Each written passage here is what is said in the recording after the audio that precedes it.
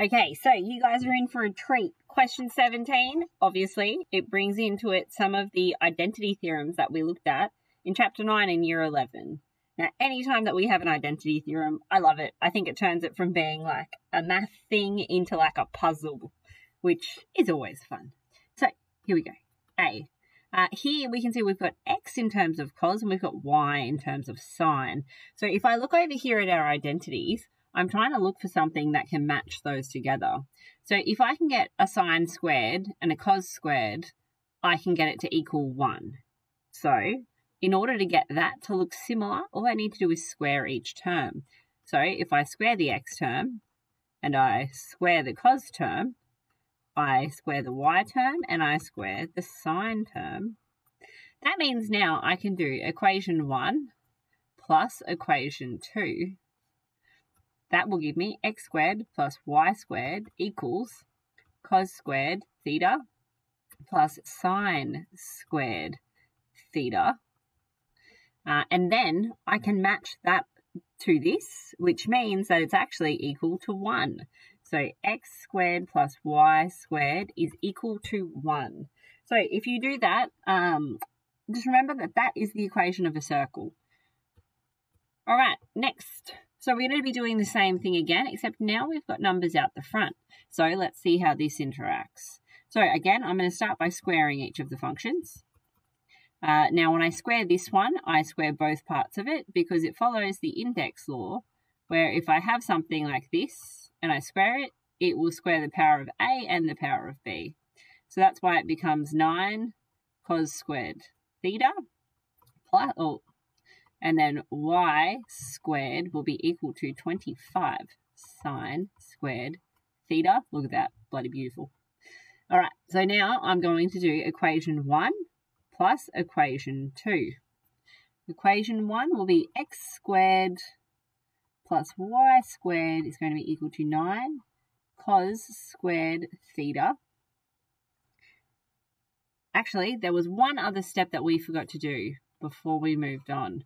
I don't quite have it in the cos squared theta and the sine squared theta on its own yet. The problem that I've got is this one's got a 25 and this one's got a 9. Now, if I do this in the step after, it's just going to get messy. It's a lot easier to take this 9 across now. Look at that. Oh, so fancy. And I take this 25 and I'm going to move that across now as well. Oh, so fancy. So now when I add equation 1, x squared over 9, and I add equation 2, y squared over 25, is going to be equal to cos squared theta plus sine squared theta. I've got this, I've got this. All I have to do now is cancel this down to being 1. So it'll be x squared over 9 plus y squared over 25 is equal to 1. Now that's actually the equation for an ellipse style function, where it's going to pass through the center at 0, 0. Whereas this one is a circle that passes through 0, 0 with a radius of 1.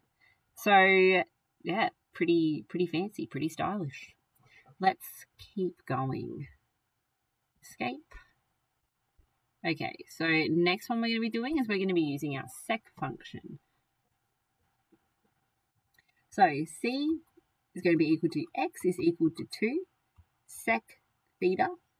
And y is going to be equal to 3 tan theta.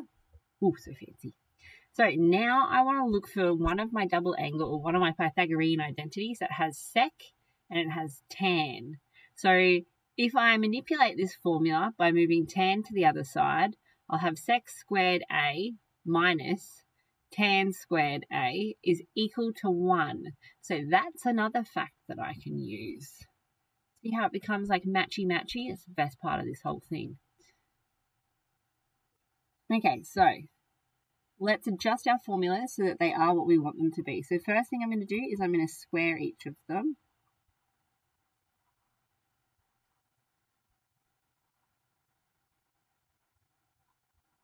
Now I'm going to move the 9 to the other side. I'm going to move the 4 to the other side. Same reason before. Like I said, you'd still get the same answer if you carried through with what I was going to do. It just takes longer. It's like 4 extra steps to do some cancelling in your fractions.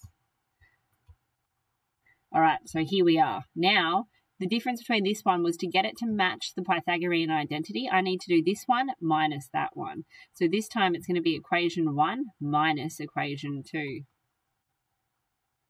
Oh, so fancy. Okay, so x squared over 4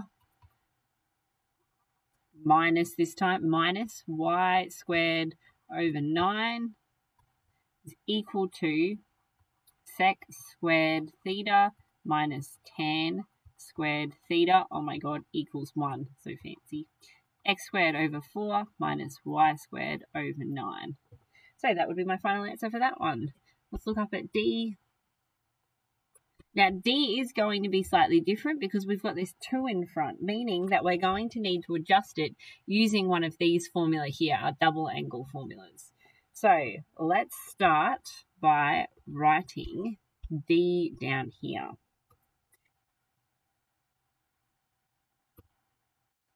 Okay, so looking at my double angle formulas, I'm going to be thinking about what I can do in terms of replacing. Now, I do see that I've got a formula there that's going to be cos 2a is equal to 1 minus 2 sine squared a. Now, remember, I want to be getting it in terms of x and y. So currently, this could be a y, but I can change x so it matches that. So if I square the x component, and I change this into its double angle identity,